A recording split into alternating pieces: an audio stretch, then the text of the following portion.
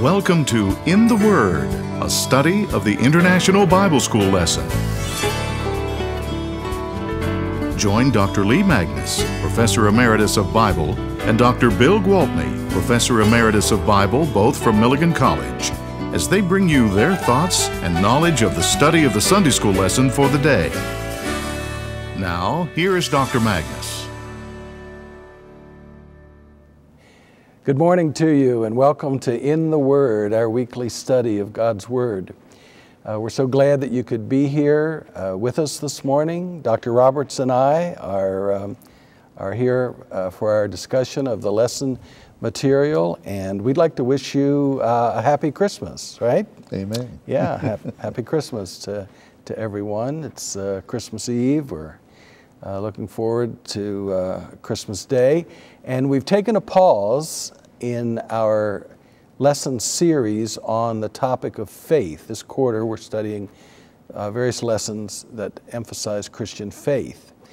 We're taking just a little break to recognize that Christmas is here, and we're going to talk about what our lesson commentary calls faithful seekers of the King, and that's the wise men, the Magi. So that'll be our focus today from Matthew chapter 2.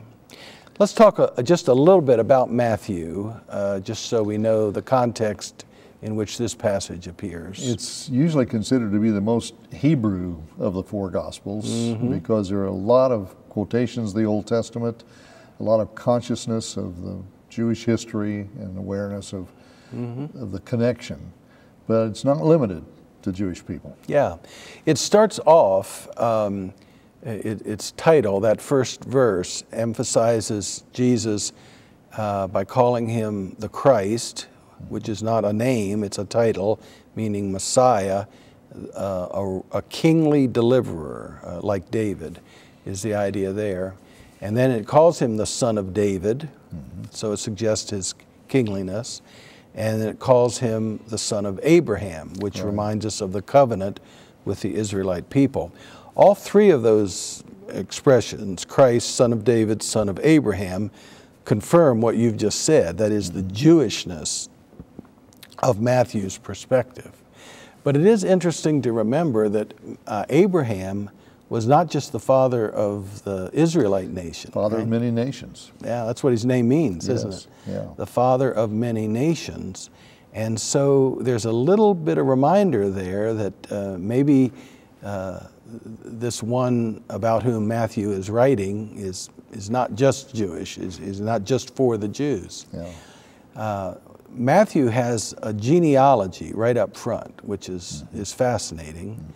There is another genealogy too, isn't there? Luke has the genealogy and traces all the way back to Adam. Right. And Matthew shows from Abraham. Yeah, so Luke appears to be emphasizing the humanity of Jesus, whereas Matthew appears to be emphasizing the Jewishness of Jesus, except for one fascinating fact of Matthew's genealogy. There's four surprising people in that. Some women. There are women, yeah. Let's name them. There's Tamar and Rahab, Ruth, and then what's called the wife of Uriah. Right, who was a foreigner, Hittite. Right, and that's Bathsheba. Yeah. We know her. Those women were all in Jesus' family tree. And it is fascinating that Matthew has included women at all. But I think he's included them not only to highlight some famous women in Jesus' genealogy, but to emphasize the fact that Gentiles are some of Jesus' forebears. Yeah. Tamar appears to have been a Canaanite who's living in the land where Abraham's family settled. And then Rahab, we know from the story, she's a Canaanite. Right. Yeah. Jericho. And may have been a priestess even, some people think, of Canaanite religion. And then, let's see, Ruth. She's a foreigner. The family went because of the famine. Yeah, she's the Moabite. Yeah. And then, as you said, Uriah is always called the Hittite, Uriah the Hittite. So it's very possible that Bathsheba was as well. Yeah. But in the process of talking about the women there, it's interesting that when you come to the birth of Jesus, Matthew emphasizes the male, where Luke talks about Mary more and her experience. Matthew brings Joseph in. Right. So each of the Gospels has an annunciation story, an announcement of Jesus' birth. The one in Luke focuses on the annunciation to Mary. Right. But in Matthew, we get the annunciation to Joseph. Yeah. Yeah, who is the descendant of David. And yeah. So Matthew's gospel is very Jewish. That is true, and we're not arguing with that assertion at all. But it is interesting to note that right from the start, in the title and in the genealogy, he does make it clear that Jesus has not come just for the Jews. Right. It's not limited to Jewish people. Yeah. And I think we'll see that reaffirmed in our story today. It really shows up in this. Yes. Yeah. So we're dealing with the story of the Magi. We might mention that Matthew's birth narratives also emphasize the Emmanuel role. Yeah, God with us. So it's in Matthew that comes out as well. Well, why don't we jump into our story of the wise men here, and you can read for us. Okay. Matthew chapter 2, beginning at verse 1. After Jesus was born in Bethlehem in Judea, during the time of King Herod, Magi from the east came to Jerusalem and asked, "Where is the one who has been born King of the Jews? We saw his star when it rose and have come to worship him." When King Herod heard this, he was disturbed, and all Jerusalem with him. When he had called together all the people's chief priests and teachers of the law, he asked them where the Messiah was to be born. "In Bethlehem in Judea," they replied, "for this is what the prophet has written. But you, Bethlehem, in the land of Judah, are by no means least among the rulers of Judah, for out of you will come a ruler who will shepherd my people Israel." Then Herod called the Magi secretly and found out from them the exact time the star had appeared. He sent them to Bethlehem and said, "Go and search carefully for the child. As soon as you find him, report to me so that I too may go and worship him." After they had heard the king, they went on their way, and the star they had seen when it rose went ahead of them until it stopped over the place where the child was. When they saw the star, they were overjoyed. On coming to the house, they saw the child with his mother Mary, and they bowed down and worshiped him. Then they opened their treasures and presented him with gifts of gold, frankincense, and myrrh. And having been warned in a dream not to go back to Herod, they returned to their country by another route. Well, you know, an interesting thing about the birth narratives, they don't actually describe the moment of Jesus' birth or the exact circumstances of it, do they? Just after he was born. Yeah, and that's true in Luke as well. We get Annunciation stories preparing the parents for the event, and we learn about their travel from Galilee down to Bethlehem. And then we learn about the events that immediately follow with the visitation of the shepherds in Luke and the Magi in Matthew. But the moment of Jesus' birth kind of passes without description. Yeah. You know, that's true of the resurrection as well. That's true. The moment of the resurrection is not described in Scripture. Yeah. The burial is, and then what happens when people arrive at the tomb. But the moment itself. And with the birth, we've taken a lot of liberties in assuming things, and our art and our Christmas decorations have jumped to some conclusions that aren't always warranted by Scripture. Why don't we mention a few of the things that we assume about the Magi that clearly are not in the text here? One, it never says there were three of them. Okay. There were three gifts, but it doesn't say how many Magi there were. All right, so there could have been two Magi. They were plural. There could have been five. Could have been a dozen. We don't know. Okay, so We don't know about 3 magi. Even in our printed lesson that we're working from here, we see 3 magi, don't we? Well, yes. We just assume it. Yeah. And camels. It never says there were camels. That's we always true. assume there had to be camels, but we don't know that. They could have walked the whole way. They could have ridden donkeys. Right. Okay. And the idea that the wise men and the shepherds were all huddled around the manger, again, the shepherds came the night of the birth. The magi came much after, and they were in a house. Yeah. So, my wife collects creches, nativity scenes. We have several too. Do you have several? Yeah. Well, we have about 30 or so. They just fill the house this time of year. And we've done some traveling internationally, and that's what she looks for. We don't buy many souvenirs, but she looks for some distinctive nativity scene everywhere.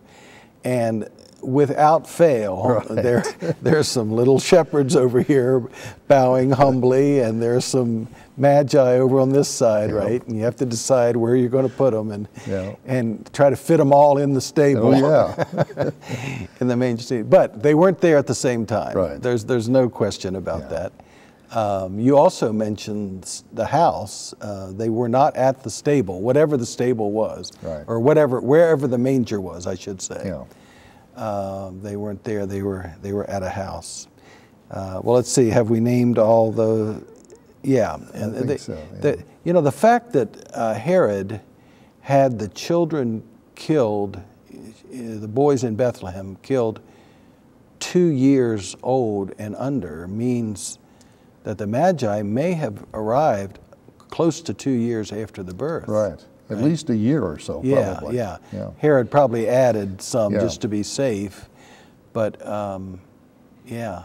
And it's interesting too that we always assume Jesus was born in year 1, Anno Domini A.D., but that A.D. numerology was figured several centuries later by a monk who didn't have all the information and made some incorrect assumptions. Yeah, he got pretty close. He was close, but we know that Herod died before the year 1 A.D. Right. So the birth of Jesus had to be probably 4 to 6 B.C. Yeah, Herod died in 4 B.C. That's a pretty sure date. And Herod the Great is still alive, clearly, when this happens. So you're right. Jesus had to be born a little before what we call, mistakenly, 4 B.C. But we're stuck with that system now, so we just have to do that. Well, there are a lot of oddities that we've attached to the story of the wise men that have nothing to do with that. Well, I should mention some people think that the wise men represented various races from across the ancient Near East. There was one from Africa and one from traditions. Asia, and of course we know nothing about it. All we know is that they came from the East, and we assume that means Persia or Babylon. And there's an assumption also that they were astrologers, the fact they were talking about stars and so forth. And if they came from that area and had been students of the sky, they may also have been aware of the descendants of the exile who were there. And there were people of Jewish ancestry who may have been talking about the coming of a king someday. Right. Yeah, many Jews did come back when they were released from captivity, but many stayed over in Babylon and Persia. We know the stories of Daniel and Esther and others like them. They stayed over there, and they were highly placed people. And Magi could have been in contact with them. And these Magi are clearly scholars, probably not only of astronomical events, but of other things as well. And they would have been curious about the scriptures of some of these highly placed Jews, and may well have had. And there is a fascinating scripture in Numbers chapter 24, verse 17, that says, "A star shall come out of Jacob," that's Israel, "and a scepter," the sign of a king, "shall rise out of Israel. It shall crush the borderlands of Moab," etc. So it could be that these wise men have put two and two together and Right. put a star together with a royal birth. And, Yeah. and A so lot that's of it. questions arise about the star, and there's been Yeah. all kinds of speculations through the centuries as to what Mm-hmm. this star was or how it could have been. It says we saw his star Right. at its rising. Yeah, and it's one of those things we cannot answer it entirely or absolutely. What are some of the theories? Well, probably the one that there are various ones about comets and meteorites and so forth, but probably the most likely is that it was a movement of planets to the point where there were planets in conjunction, that is, in simultaneous position from earthly viewing, and that would connote very serious or significant events taking place, depending on which planets, which areas of the sky, and so forth. And the fact that Jupiter and Saturn, about 6 BC, were in conjunction in the area of the sky that astrologers identified as Pisces, the fish, which was connected with Israel, would lead people to think something special was happening. Jupiter was the king planet, the biggest of the planets. So maybe that was what they saw that made them think something's going on in Israel. We've got to go over and find out. Yeah, that's fascinating. We do know that ancient astrologers had kind of divided up the heavens and assigned various segments of the heavens to the nations of the ancient world. And so if some phenomenon occurred, some astronomical phenomenon occurred in that part of the heavens, it meant some big event was happening in that nation. That's just the way they thought of it. And like you say, if it was a planetary conjunction involving Jupiter, then it might be a royal event, huh? Yeah. A royal event. They arrive in Jerusalem, the Magi, pretty convinced that there's been a royal birth in Israel. Came looking, where is this king of the Jews? Yeah, so they seem to know that, or to have that insight. Now, whether this comes just from their astrological interests, whether it comes from their study of the Hebrew Scriptures that they had come into contact with, or the messianic expectation of Jews that they've come into contact with, we just don't know. We don't know where they came up with this. But when they came to the city of Jerusalem and raised the question about a new king, that's all it took for the existing King Herod the Great, to go into orbit. Yeah.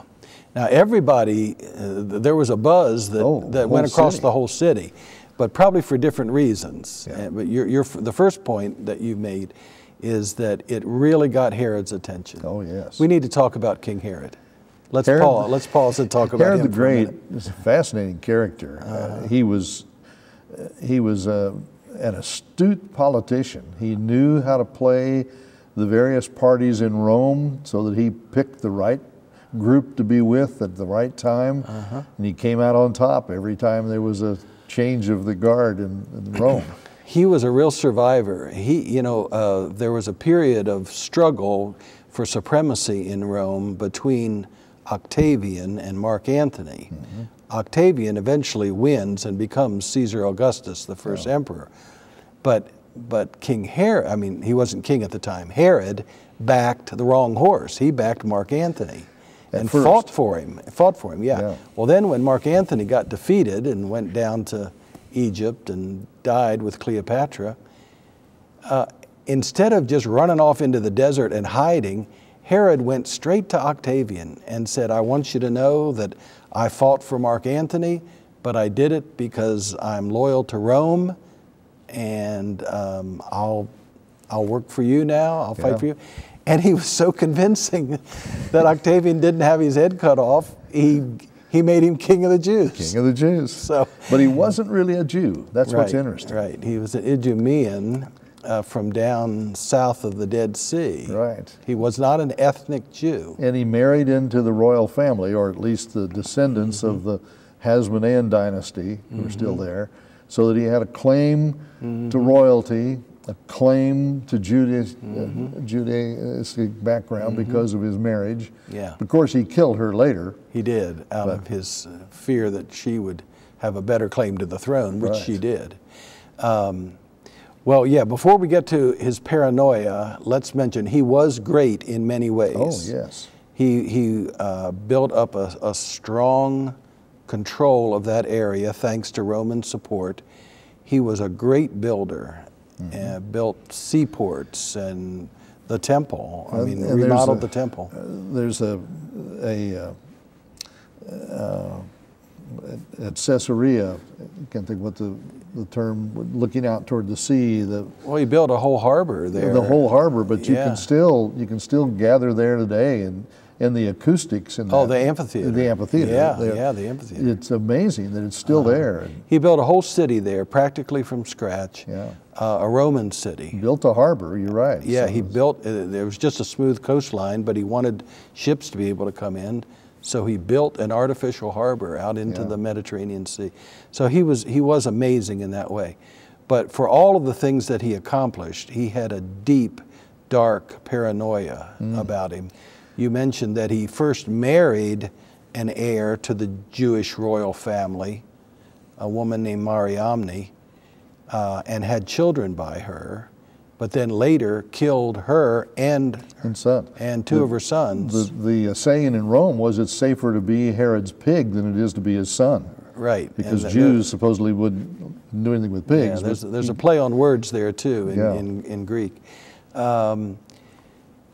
Yeah, and his paranoia stretched beyond his family. When he thought he was about to die, he had 400 priests, Jewish priests, imprisoned in a racetrack in Jericho with orders that as soon as the soldiers heard of his death, they were to kill those 400 priests. Yeah. And when he was asked why, he said, I want there to be mourning at the time of my death in Israel, even if there isn't mourning for my death. Right. That's a messed up guy. That is seriously messed up. So, but some of his building feats are still visible in Israel today. Yeah. It's just amazing. Yeah. Well, it's this man, this complex, successful, but deeply troubled man who is the King Herod that we're talking about here. And when it says in verse 3, when he heard that a king of the Jews might have been born from these foreign magi, he was disturbed. He was. And his disturbance was the disturbance of paranoia. He feels like a new threat to his kingship has arisen. The city was disturbed, apparently excited because of their hatred for Rome, the idea that a king might be born that could bring them out, because he was not really their king by choice. He was Rome's choice. Right. Yeah. Well, the Magi seem to know that a king has been born. Herod seems to know that if a king of the Jews has been born, it's likely to be the long-awaited Messiah that the Jewish people have been hoping God would send, because that's the question that he brings to the chief priests. He asks them, where is the Messiah to be born? Yeah. And so, fascinatingly enough, the priests and the teachers of the law know the answer. Oh, it's instant, yeah. They're aware. Bethlehem. They immediately quote Micah 5:2, and they say, well, that's easy. The Messiah is going to be born in Bethlehem, and they quote the verse, which Matthew quotes. As you said, Matthew likes to quote from the Old Testament here in verse 5. Well, interestingly enough then, the Magi don't just go to Bethlehem of their own volition. Herod sent them. He sends them. Because now he wants to find out if this child has been born, and he wants to know the exact time, so he knows how old the child is. Well, eventually the Magi make it all the way to Bethlehem, don't they? Yes. The star reappears there, and they're filled with joy, according to verse 10. And then they do come to the house, as you pointed out. The word is house, not stable or manger. There's no reference to a manger. And saw the child with his mother Mary. Now, you made quite a point earlier about how Matthew focuses on Joseph. But not here. But Joseph is not mentioned. He's not even mentioned. So we just don't know. Is he still in the picture? Or I mean, he reappears yes, because of the flight to Egypt, Yes. right? Yeah. But he's not mentioned here. And they bow down and worship. And here we get the three gifts, Right. which lead to the assumption that there are three: gold, frankincense, and myrrh. Well, we know what gold is. Right. we don't have to explain that. What's frankincense? Well, it's an incense, but it was a rare incense, often identified with wealth or even royalty, and came from the East. So it was a very special commodity. It would have been very valuable. Okay. And then myrrh is a kind of perfumed oil. Often used with burials. Yeah, often used with burials. And some people have said that the mention of myrrh here kind of throws a little shadow over this otherwise joyous event, that there may be suffering in the future. And of course, we don't have to go very far to realize that there is a terrible suffering associated with the birth of Jesus. The rest of this chapter. Yeah, That's right. yeah. Well, our story of the Magi ends with a dream, a warning dream, not to go back to Herod. Their lives may have been in danger. They may have known too much. And so they returned to their country, whatever that was, Babylon, Persia, by another route. In the Gospel of Matthew, as in the Old Testament, dreams are often seen as ways for God to communicate things to his people, or the interpretation of dreams. Yeah. We follow this with the dream that Joseph had to leave, to go to Egypt, flee, and then a dream to come back later. Which we think of as indications from God or guidance from God. So that may be what's happening with this dream as well. Well, what do we make of all this on this day before Christmas here as we read through the story of the Magi? What takeaway do you think we should have? Well, as you mentioned earlier, it's very significant that here are people from another nationality, another part of the world, another religion, religious background at least, who've come to worship, and the birth of Jesus is impactful for the entire world. Yeah. And that's incipient in this story. Jesus may have been born King of the Jews, but he's been born Savior of all. And that emphasis on Gentiles as well. And you know, it strikes me pretty powerfully that Herod knew that the King of the Jews was the long-awaited Messiah. He knew a lot, but he missed the Messiah. When it came right down to it. And even the chief priests and teachers of the law, they knew the scriptures. They knew the prophecies. They could quote the exact verse as soon as they were asked the question. But they didn't go. They also missed the Messiah. Yeah. And that just reminds me it's possible for me as a teacher of the Bible, you know, I feel like I know the Bible pretty well. I can know the scriptures and miss the Lord if I'm not focused on Him as I need to be. I need to be seeking Jesus as well. Well, Merry Christmas, David. Thank you. Same to you. And David and Dr. Gwaltney and I together wish you a Merry Christmas, and we'll look forward to seeing you next week when we get back into our theme of faith. Hope you can join us then. This has been In the Word, a study of the International Bible School lesson with Dr. Lee Magnus, Professor Emeritus of Bible from Milligan College, and Dr. Bill Gwaltney, Professor Emeritus of Bible of Milligan College. Join us again next week for another lesson from the International Bible School lesson text. This has been a production of the First Christian Church Television Ministries.